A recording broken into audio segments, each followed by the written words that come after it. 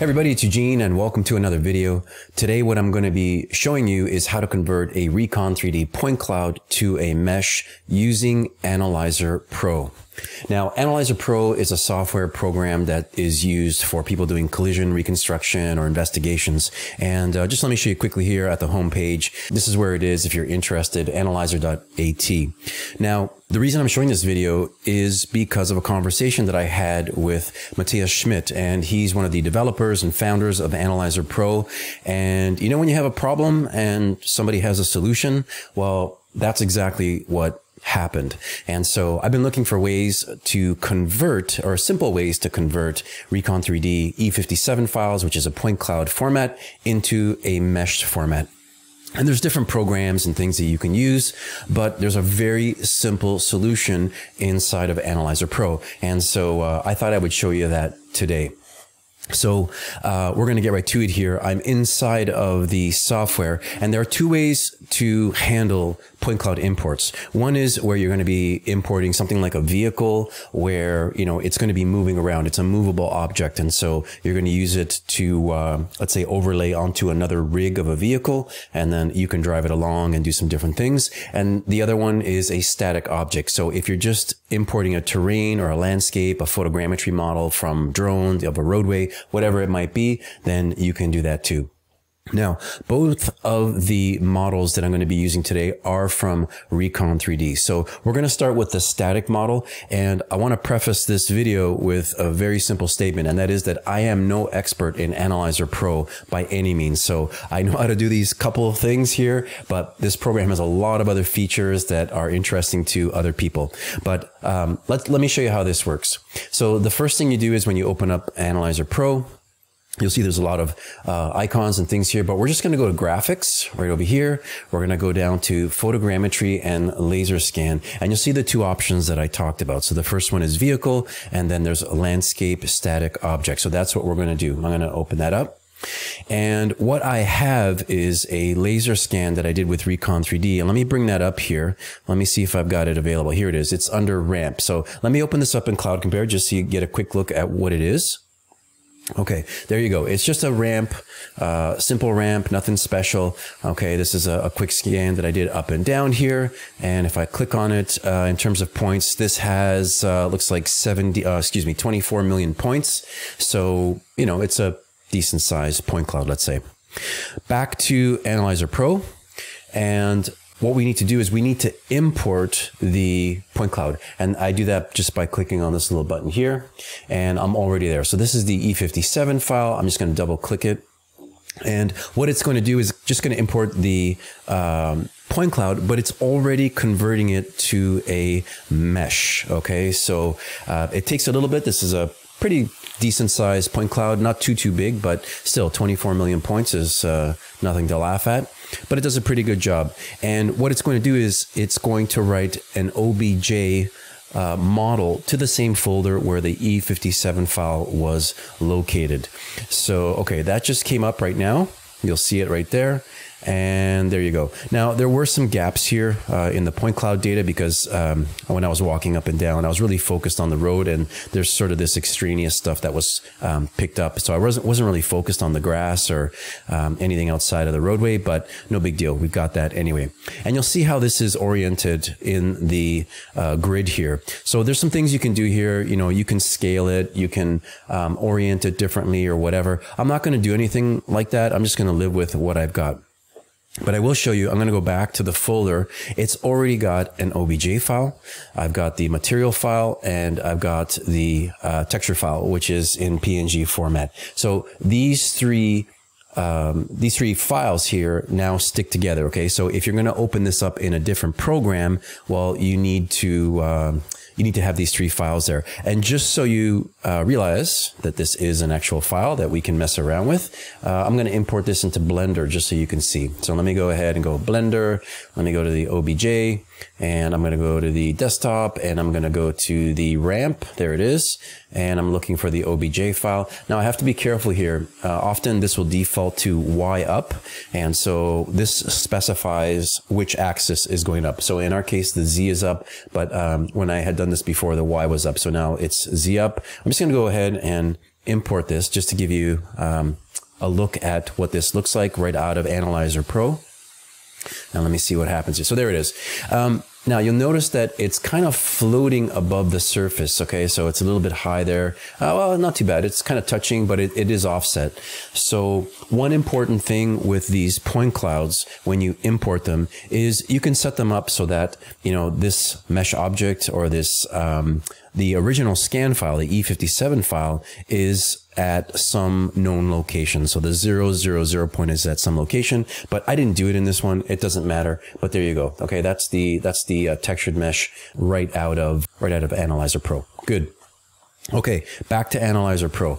So we're here now, and it's looking pretty good there. Now, what I'm going to have to do is I'm going to have to export this. Okay, so right now it's converted it to a mesh, but we need to export this so that we can use it inside of Analyzer Pro. So I'm going back to the ramp, and you'll see that it's got its own format here. So I'm just going to call this ramp as well, and I'm going to click on save. Okay, so now this is going to take a little while, and there's some additional things that Analyzer Pro is going to be doing to this. So one thing is that it's going to create a 2D model of the terrain. So an orthographic projection of the 3D model. So when you look at it in a top-down view, just like this, you'll see it just popped up. It didn't take very long. Okay, you can overlay cars and things like that with it, so no problem. The second thing that it does is it creates a kind of height map. And the height map is where if you were to put like a vehicle on top of it, it's almost like a collision object. It detects where the ground is. And so if there is an elevation, it will write up the elevation and it just won't ride through the point cloud. So for example, if I go to 3D right now, and let me maximize this. Oh, let me go back here. There we go. There you go. You'll see that I've got the 3D model, right? And all is good. Now, if I want to bring in a vehicle or something like that, I think I can specify a vehicle here. Let me see here. I want to bring in a vehicle. No, I got to do something else. Let me go to the database and see what I can do here. Okay, so what I'm going to do here is I'm going to bring in a vehicle. So there is a database here. There we go. So let me click on that. And you can specify the vehicle, but I'm going to go to the database, and I don't know, I'm going to have to bring something in, a BMW, and we're going to bring something in here. Now there are a number of different models here, just like that. So these highlighted ones are where there are existing 3D models. So for example, if I wanted like a wagon or something like that, I could go ahead and go load. Okay, great. I've got that there. I'm going to go okay. And the other thing that I'm going to do is, I believe if I go up here, I can specify the time. So let's say for 4 seconds, this vehicle is going to be moving at, I don't know, let's say 40 kilometers per hour. And I'm going to go calculate, and let's see what happens here. Did I make this work or no? Maybe not. Let me go back and see if I can figure this out. This is the 3D. Oh, I did. There you go. The model is there. See, I know what I'm doing. Kind of. Now let me hit play here. Okay, so that was cool. As you see right at the beginning, how it actually stepped up on the terrain here. So let me do that again. That looks kind of funny.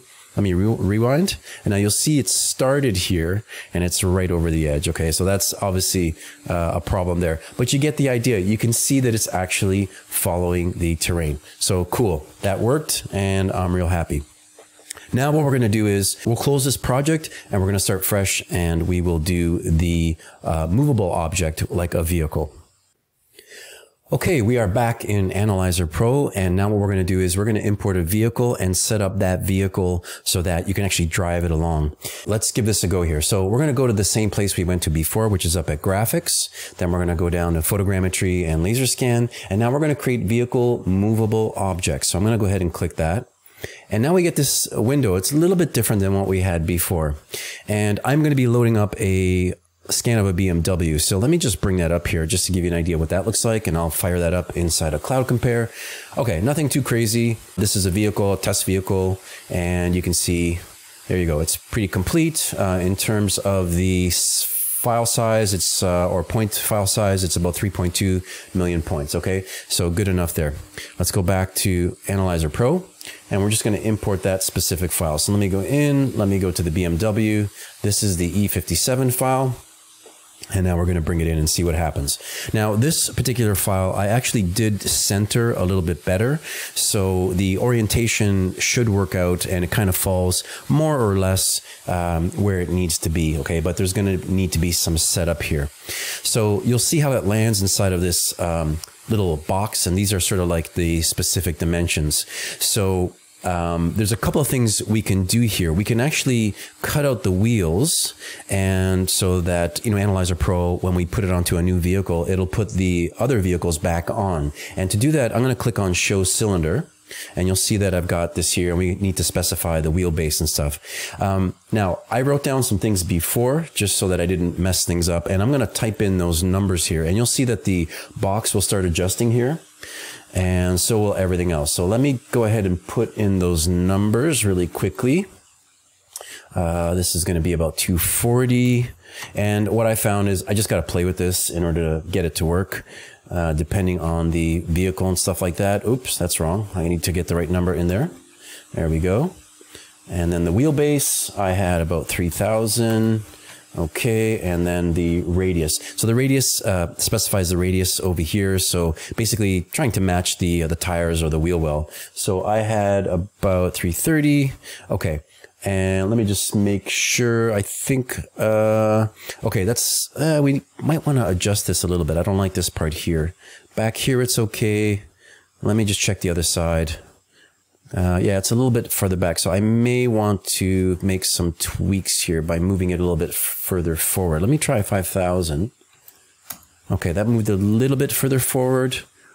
Okay, you get the idea. You can sit there and you can tweak a little bit here and there. Okay, I'm just going to keep what I've got, and over here where it says cut, I'm going to go ahead and cut, and you'll see that it's, obviously cut out part of the wheel well. I got a little bit of the tire here, whatever, but let's pretend it's a mud flap or something like that.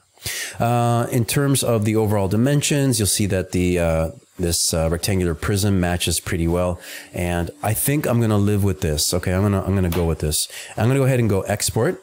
So this is where we get the native format inside of Analyzer Pro, and I'm just gonna call this BMW 5.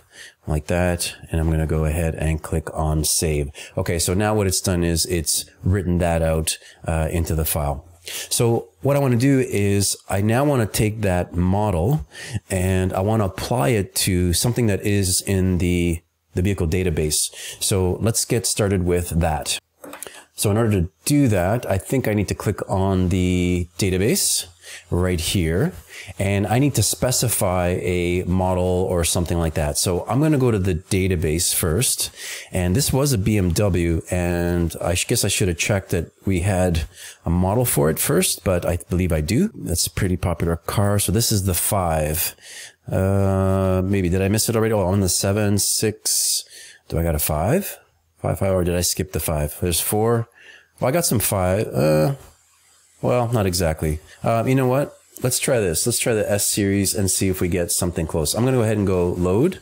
Okay, so we got this vehicle here. It may not be exact, and I may have to try and find the exact model. But what I'm going to do right now with these here is I'm going to load the 3D model that we just exported to apply to this vehicle here. So I'm going to go 3D model, and we're going to go back to the desktop and find that BMW, and there we are. So this is the one that we just exported. I'm going to click on that, and that should have applied everything to it. So I believe if I click on OK, all right, and now let's see if we can do something by giving it a time and distance and something like that. So let me go ahead and go time. Let's say it goes for 5 seconds, and it starts at about 70 kilometers an hour. I'm going to calculate. All right, there we go. I've got something here.